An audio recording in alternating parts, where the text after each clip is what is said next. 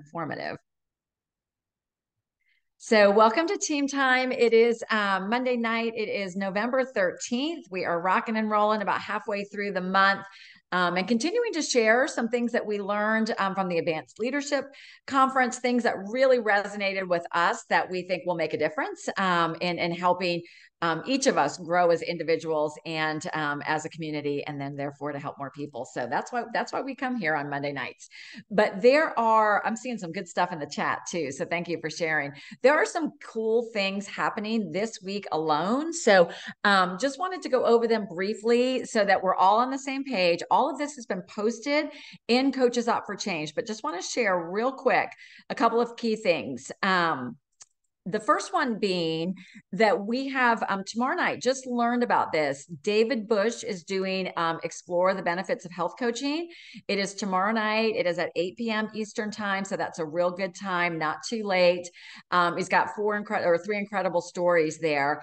This is a huge opportunity to invite. Using the transformational skills that we've been talking about the past few weeks in terms of talking to our clients, talking to people in our worlds, uncovering those needs, etc. And so like example, Emily, who I spoke to on Thursday, who was talking about the pictures and whatever, she's a busy full-time working mom. And we just talked about what would that look like? What would that feel like if she could offer this kind of freedom to somebody else? And she was like, I don't know. Like I might take a look at it someday. I don't know if now is the right time. But I just reached out to her before this call and I was like, hey, it's happening. Would you like me to send you the link? And she said, yes, I'll take a listen. So the challenge for us is we'd like to invite three people in your world just to sit in tomorrow night. There is another one the following Tuesday night that Valentine organization is doing one, but these are our opportunities so that you can help individuals see it bigger than you.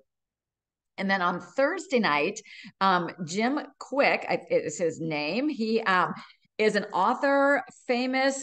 He's famous for The Broken Brain, but a brain coach.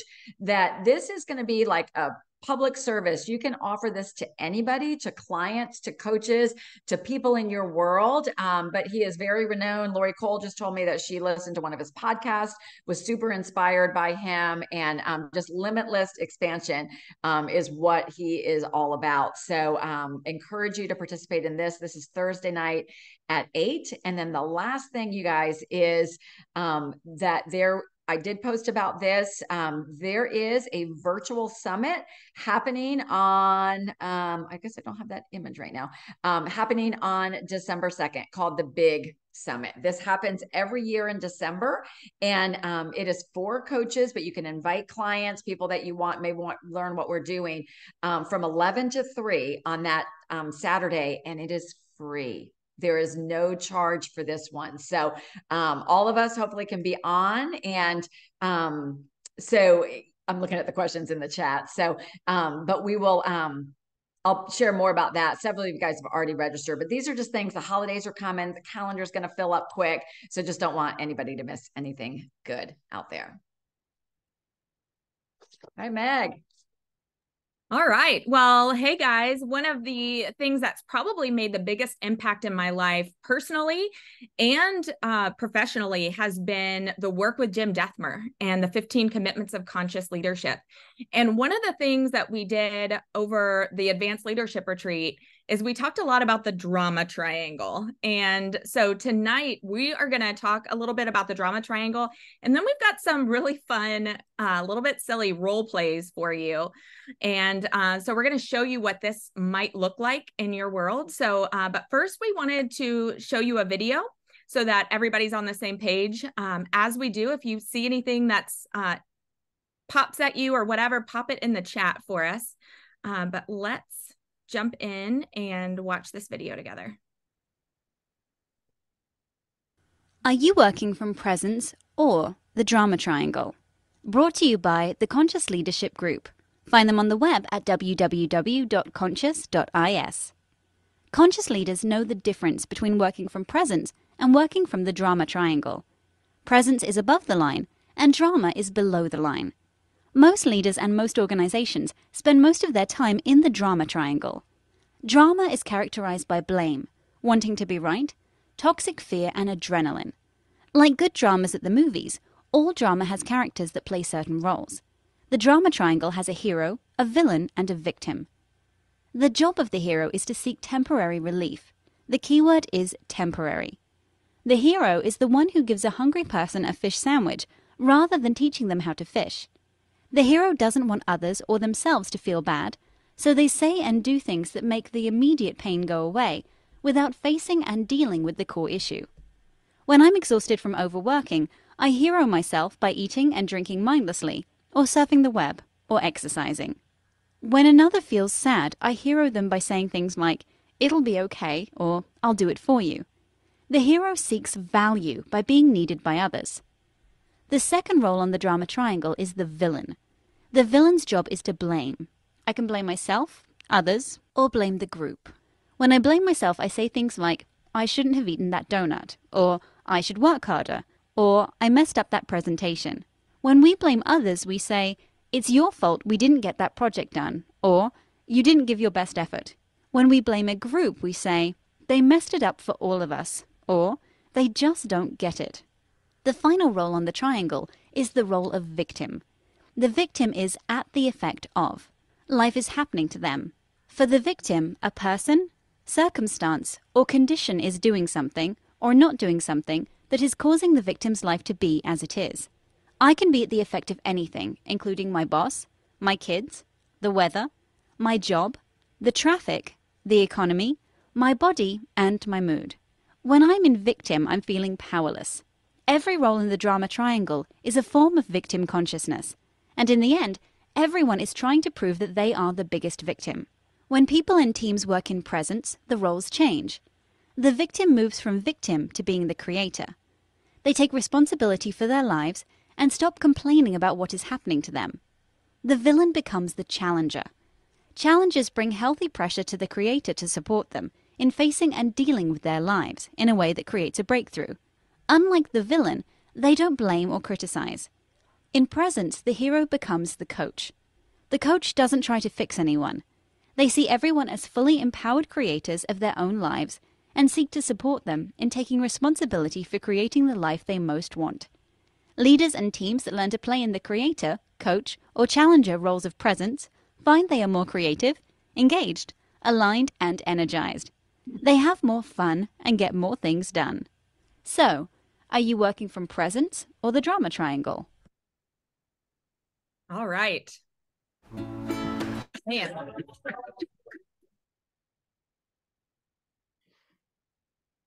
All right. YouTube wanted to play another video for us today, but I'm just curious, and I'm going to check out the chat.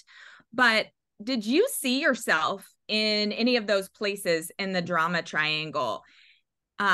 If you would maybe put it in the chat. I know I certainly see myself in the drama triangle, and it happens to all of us, right? There's this idea of being above the line or below the line, right? And if we think about the line, being below the line would be being in the drama triangle, being the hero, being the victim, being the villain. And if we're above the line, we are operating as a coach. There's different terminology for it, but it's basically when you're in control and you're not playing into the drama, that's when we're above the line. So this is lingo you're going to hear a lot as we continue to work together. So just wanted to make sure everybody knew about it, but also wanted to give y'all some real life examples of what this looks like. So I'm just wondering, do we have any victims out there that could help us out? Woo! We do. All right. So I'm going to spotlight Corey. Corey's going to play the victim. And we're going to have some fun with this. So we're going to pretend like we are doing a coach mentorship call. And so if you hear anything that sounds victim-y, if you'll just pop it in the chat or talk about it, we want this to be interactive. All right. Hey, Corey, how's it going? How are you doing today? Oh, it's okay. Oops, about that. Can you hear me? Oh yeah, I can hear you. Okay. It's going okay. So that tells me something. So tell me more about what's going on. Oh, I've been so frustrated lately. try to talk to my clients and they just keep pushing me off. They're not answering my calls. Um, they're not answering my texts. They keep pushing the orders back. They're just kind of like, oh, the holidays are coming up. I'll just get back on plan in January. And, I try to keep texting them and I just figure, it's just, I'm annoying them. I just should probably just leave them alone. Man. So it sounds like you got a lot of emotion around that and kind of things that are going on right now. I'm just curious, Corey, what is your greatest fear through all of this? Well, right now I'm feeling really frustrated with all of those clients. But I think maybe I'm just feeling a little defeated right now, and I just, I don't want my business to go down. So that's kind of scary. Yeah. Well, thank you for sharing that with me. And I'm just curious. I know we've been talking a lot about facts and stories. Is there any chance that any of these things that you're talking about that are frustrating you, any chance that they might be a story? I guess they could be a story that I'm playing. I think my confidence goes down when all these orders get pushed and I start I just get in my head and I feel bad, and it's a lot of insecurities. Man. Yeah, I absolutely identify with that. It's one of the reasons why I'm so glad that we are having this mentorship call. And I'm also wondering, Corey, thinking about all of these frustrations and these fears, is it pulling you farther away from where you want to be, or is it putting you closer to where you want to be? Oh, it's pulling me further away for sure. So what is it that you want to create? Well, I really want to get my clients back on track. I want to help them and support them. And I just, I want to feel secure in what I'm doing and feel good about what I'm doing. So I've just been feeling kind of bad lately. Yeah. What is it that you could do? Like, what are 3 actions that you could take this week to help you create those things that you want? Well, I guess I could, continue to text and call my clients. Whenever I talk to them, it seems like that gets them back on track. We talk through issues. So I could do that. I could maybe have some more patience with myself and with my clients. Um, and just continue to just do the work and do the thing, do some more postings and try to just do what I know is right for my business. Man, I love that. What do you say you work on those things and then let's touch base in a couple of days and see how things are going and how you're feeling? Yeah, I think that sounds like a good plan. Well, awesome. Well, Corey, I loved time with you today. Thank you so much for sharing and for all that you opened up to with me today. And I'll talk to you soon. Okay, sounds good. Bye. Bye. All right. So that was Corey being the victim. And so notice the world was happening to her. Her clients didn't want to answer. People were pushing orders. All of these things were happening to her. So she was being the victim. Happened to me today, right? It's very normal for us to kind of go into that victim mindset. But the best thing we can do is catch ourselves or have a friend or a mentor catch us and switch from victim to creator. So what can you create? Because we know the more we focus on what's wrong, the worse it gets and the worse we feel. So hope that served and hope that illustration was helpful. All right, I'm wondering, do we have any villains out there? Woo, D. Corchin. All right. Will you pop off mute and share with us if you've got your little sign for being the villain. There we go. My handwritten sign, villain. I love it. Yeah, I mean, I don't know how much time you have, but I have been doing everything, Meg. I'm doing everything. Like I am providing challenges for the coaches. I am making separate Facebook groups, making sure we have reading guides. I am holding team meetings. I am holding Zoom calls. And it's like nobody wants to do anything. Like the energy is so low. It's like I'm doing like I've done this 12 years. I know how to do this, right? I don't understand why people are struggling. I don't. And then don't get me started with corporate. Like seriously, with corporate, like they just the way they made those cruise guidelines, it's so hard. It's so hard. Like I don't know I'm going to get on the ship. How am I going to help people get on the ship? And they took away the select fuelings. Do you remember that? And like I have a client, she won't do program now because they don't have those gluten-free bars anymore. Like they just took it away, just gone, just gone. And my clients, God, you want to talk about quarry, like my clients, it's like they won't answer the phone. I mean, I call them, I provide things for them, and I'm just at my wit's end because I am doing everything I'm supposed to be doing as a coach. And I don't feel like I'm getting the return in exchange. Mm-hmm. Well, Dee, thank you so much for sharing that. It feels like you got a lot of emotion around that. I can feel your emotion and I hear you. Can I ask you a hard question? Would you rather be right or would you rather be responsible?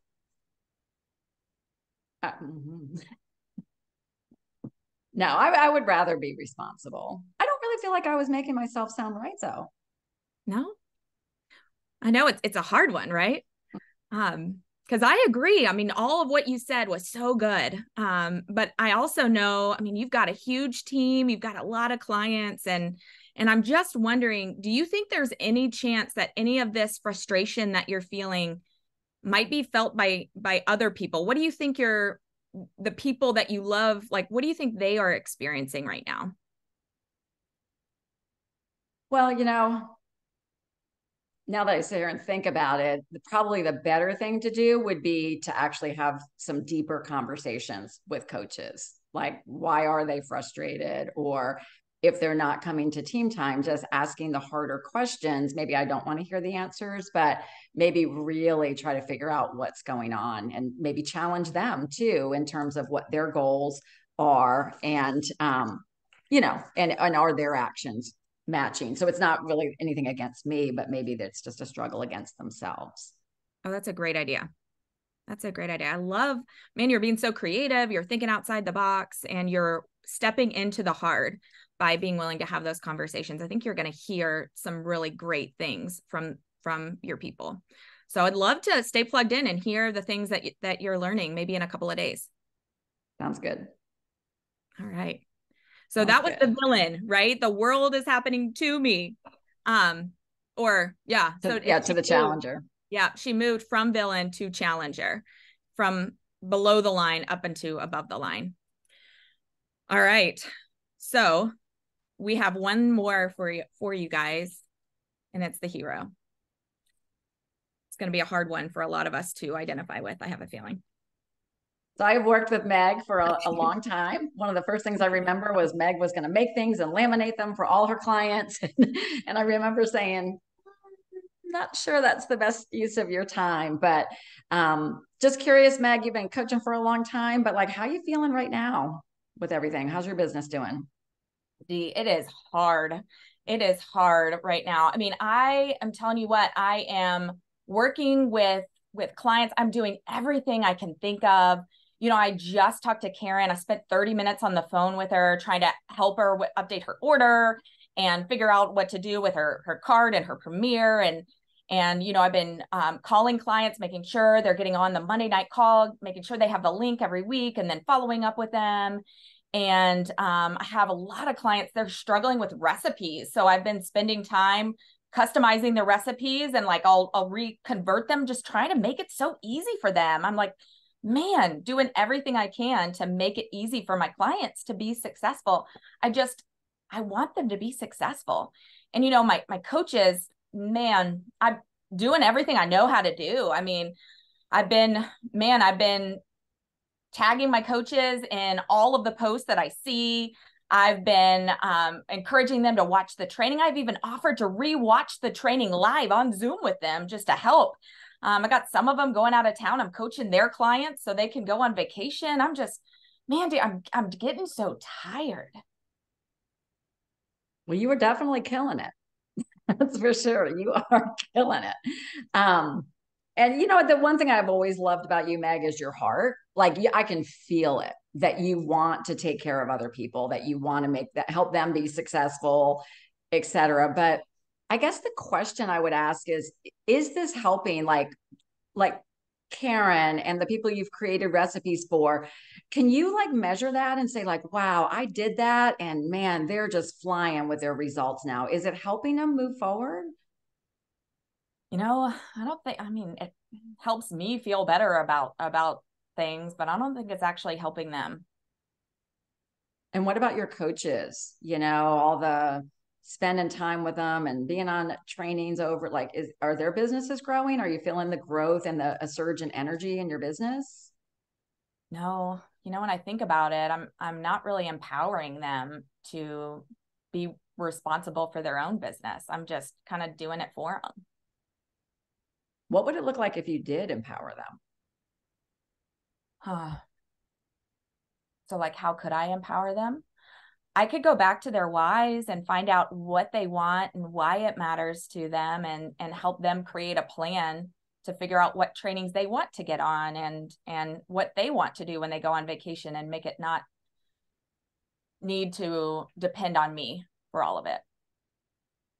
I feel a lot better. Is there a fear of letting that go? Like, do you have an underlying fear that makes you feel like you have to do these things for them? Like, what would happen potentially if you don't? Yeah. I mean, I think that's a fear for me. Like, part of helping people so much is my worth, right? It makes me feel worthy and makes me, feel like I'm making a difference. But I guess if I'm thinking about it and I'm not actually empowering them, then really am I making a difference? And so the fear is if I don't do it, that they won't. But again, that's not really empowering them. Mm-hmm. Yeah.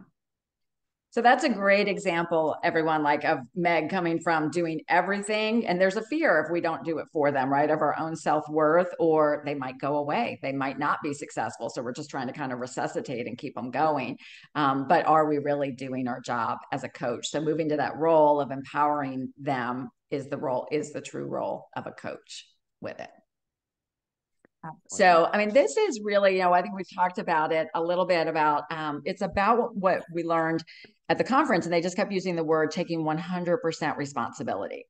So, for me as if I'm playing a villain, and a lot of that stuff I made up, but like I've got to look at it and say, okay, what's my role in this? Evaluate it, ask the harder questions, etc. So whether it's, your own personal health journey, whether it's your business, impact coaching your clients, coaching your coaches, I think the first thing is just always remembering, like, am I taking 100% responsibility? And we were thinking about this as we're kind of approaching the end of the year. We start with Thanksgiving next week, right? We're already starting into this holiday season. So what we wanted to do is like give some tips around that. And one of the things that we always talk about is lead with your own health. Lead with your own health, right? And we're all like, yeah, I know, but I'm not, right? Or I'm not doing it. And I get it. And I know that people are struggling, but some of the words that really resonated with me from the leadership conference was they were talking about being a professional health and business coach. And with our own personal health, it said every day your personal standards determine whether you are claiming to be a professional health coach or a professional business coach. So like, what standards are you personally holding yourself accountable to? Because at the end of the day, like, the buck stops here, right? And upward mobility, when you take care of yourself, like how you show up is going to be how you are received. And if you're looking for that trajectory of your business starting to go up, better response from your clients, better response from your coaches, it really does start with the personal responsibility of just leading ourselves well. And so my advice would really be like, set a goal for yourself. If there's a habit you want to change, set that goal. Work with your coach. Just realize, like we all are. I mean, I'm doing it too. Like I've got some things that have creeped in, but work with your coach and really take that 100% responsibility for yourself. And how do you want to show up during this holiday season for your own personal health? That's such a good reminder, Dee, and something I'm working on right now too.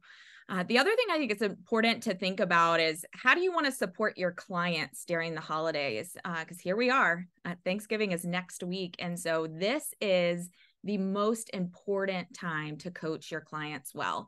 So even though this is the time that you might want to kind of lean out, this is the time we really need to lean in. And I've got a question for you. Do you want your clients to be successful?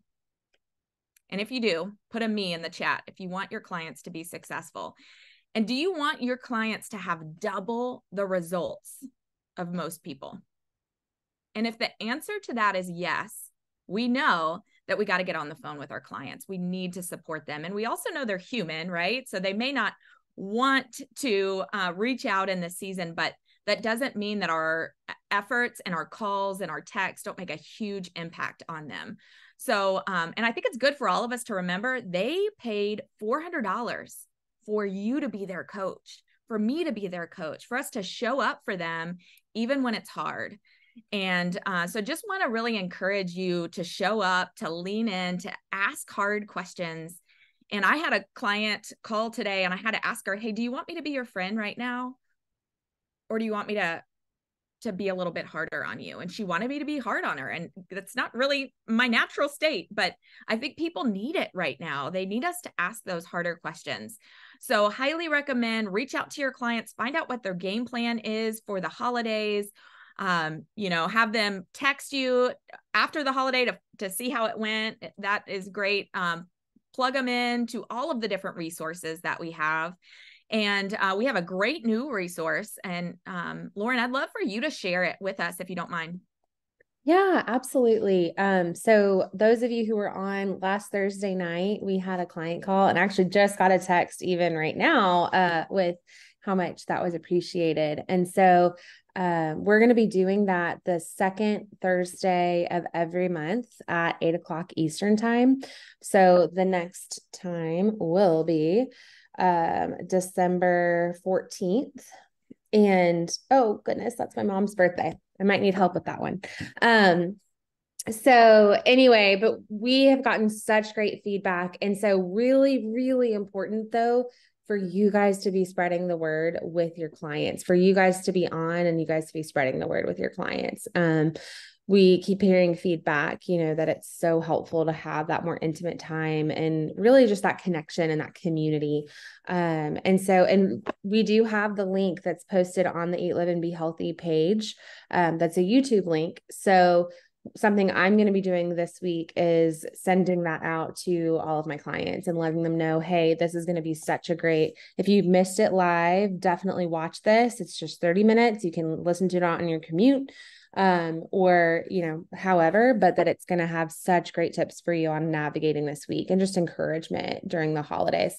So anyway, it's been really fun and we'll continue doing that. But we'd love to just really keep that momentum going and spreading the word. Thank you, Lauren. Yeah, I can't wait to watch it. I haven't watched it yet, but I've heard great things. So to help your clients navigate through the holidays, highly recommend you send them that link. You let them know that that's a resource for them and it's going to keep going. So Dee, do you have anything else for us? Not really. No, thank you for that. And I love being able to use these tools. Just want you guys to know that we've updated the link trees. So like if you're looking for past episodes of the team time calls, that has all been updated, as well as we're putting those community calls, not the Monday night calls, but that because they can go to the podcast for that. But ours, we're now updating them in the Optavia 411 link tree. So we're trying to make it as easy as possible for you to get it on your fingertips. And that was a great reminder, Lauren, that what a great tool to send to your clients this week, right? The one that was about gratitude and health. So the next few weeks, guys, it's going to get busy. You're going to get busy with your family, with the holidays, et cetera. The more you prioritize yourself, your business, show up here in community, invite the coaches on your team to be here. What we're doing now is building momentum, building that consistency see that connection that is going to flow us into the new year. So just so glad you invested in yourself tonight. Thank you, Corey, for your role playing with us and all the good things that everybody is doing in this group. So we'll see you again on Monday night. Meg. Yes. And we have a double dog dare for everybody tonight. And that is to think of 3 people that you want to invite to the Explore Health Coaching call tomorrow night. David Bush is putting it on. David Bush always does a stellar job with those calls.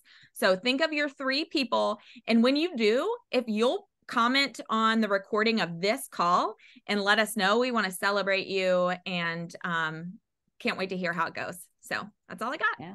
Changing lives. All right. Good stuff, guys. Bye-bye.